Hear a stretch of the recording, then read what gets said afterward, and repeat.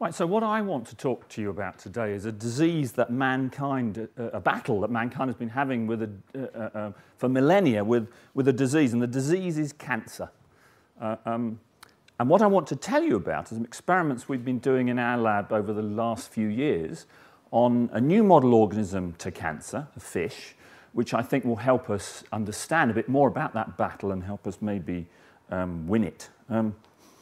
So the first that any of us know that we have cancer, probably, is if we or a doctor finds a lump or a bump on us somewhere. I found a lump in my neck just before Christmas.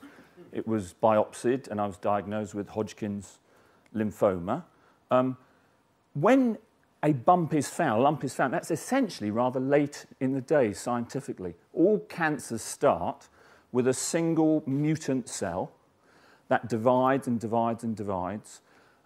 When you find a bump, you're probably up to hundreds of thousands, millions of cells, and that's late in the day. We want really to understand what's going on early doors, in those early moments after the cancer cell's been born and when it's first starting to divide, if we want to understand how to combat it better. When a cancer has been found, it is often surgically cut out. I had a surgery. And after that, you have a therapy which is designed, chemotherapy or radiotherapy, to kill off any remaining dead cells. Any remaining cancer cells. And those cancer cells proliferate rapidly, and so the way you kill them is to attack specifically rapidly dividing cells. Now, cancer cells are dividing rapidly, and so are several other populations in your body. For example, the epithelial cells in your hair follicles, which is why I'm on chemotherapy, which is why, as well as attacking my cancer, my hair's dropped out and other nasty things are happening to me.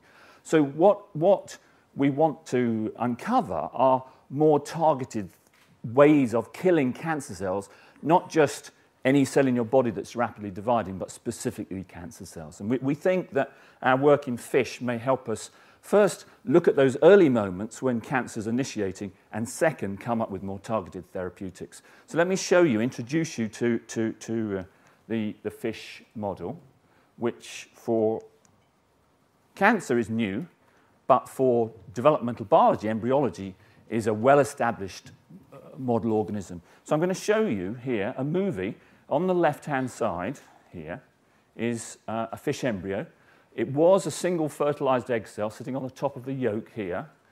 That cell has now divided once.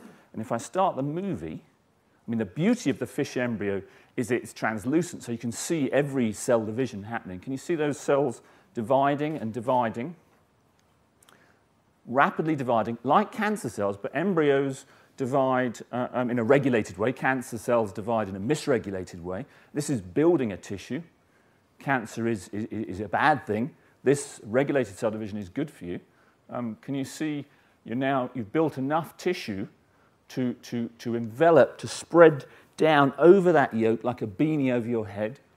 And by the end of the day, you'll see something that resembles very much and is about to become an organism. You can see its head end, its tail end, and these little fold structures here are the somites that are going to develop into the fish's musculature. So by the end of the day, you've got something that looks like an organism. Another day still, and you have this lovely translucent structure organism that looks like and is a mini fish, essentially. And you can see right through it. The only pigmented bit is that eye. And because it's translucent, it makes it fantastic for imaging, particularly for imaging cancer. So in this next slide, I'll show you what I mean. So in our lab, what we do is drive cancer genes in a small number of cells. As well as the cancer gene, we drive a green fluorescent protein, which means you can see those cells. So can you see several clumps of these cells? This one here, right at the very tail end of the fish, is tiny. It's a single cell. So you're seeing this cell as it's first born, this cancer cell as it's first born. Of those 20 or 30 green clumps of cancer cells, this one's grown a bit more than this one, so perhaps there's 8 cells there. If you allowed that fish to grow up to an adult, you'll see some, but not all of those clumps of cells will develop into malignant cancers. Okay, now that's equivalent to me when I find my lump in my... It's late. What we want to do is to look at these early stages, which is what we can do in fish.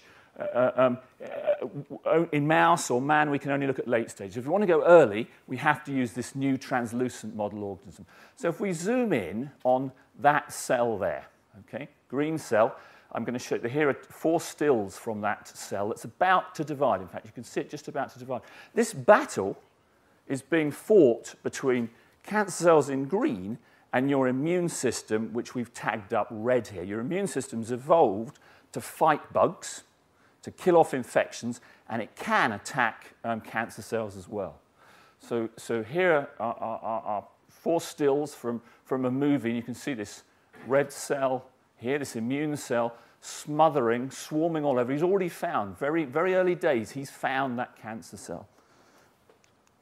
If we zoom in, and now if I play this movie, you would see that red cell moving over, smothering, really loving that single cell, that single cancer cell as he's dividing. Now, if we were to play that movie, and we do play these movies now for several hours, what we can see are the outcome of that interaction between the red immune cell and the green cancer cells. And the outcome is one of 2. It either can be that the immune cell will kill, the red cell will kill and eat those green cells, in which case we, the host, wins the battle or the cancer is killed. But the alternative, and this happens not unoccasionally, is that that red cell will be subverted. These sneaky cancer cells will persuade that red cell, instead of killing it, to nourish it, to supply it with growth factors that help it proliferate, grow, become big, and in that situation, the cancer wins. Okay. Now, by being able to look at these very early stages of cancer initiation in this way, we've been able to dissect out some of the molecular conversation that's happening that decides what way you swing, whether the immune cell kills or nourishes the cancer cells. We've figured out, for example, what the factor is that's delivered by the immune cells to the cancer cells that allows them to proliferate. That gives us a target that we can block to prevent cancer. Similarly, we're starting to uncover ways that we can push, we can nudge the immune system to be a bit more aggressive and not be subverted and nourish the cancer cells, but rather attack and kill more frequently. And in those sorts of ways, we're hoping to uncover, using this new model system, better preventatives and better therapeutics for curing cancer. Thanks. Thank you, Paul.